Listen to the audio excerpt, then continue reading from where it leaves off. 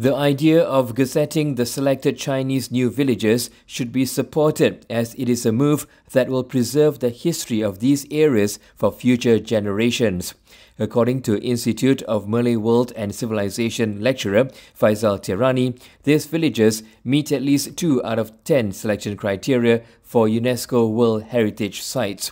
The author also questioned why certain quarters are claiming that the proposal would negatively affect Bumiputra rights. Citing Kampung Morton in Malacca as an example, Faisal said the gazetting would give the site significant cultural status that brings in tourists, researchers and historians. Faisal also urged Umno leaders to take a page from Ngah's proposal and attempt to preserve Malay villages. This comes after the party took the position that there is no necessity to make Chinese new villages UNESCO heritage sites. He said Umno Deputy President Muhammad Hassan can do so with a few villages such as Kampung Lone in Negeri Sembilan, while its Supreme Council member Ahmad Maslan can do the same for villages in Pontian. Meanwhile, researcher and writer W.N. Kushairi said promoting a culture does not mean others are being dismissed.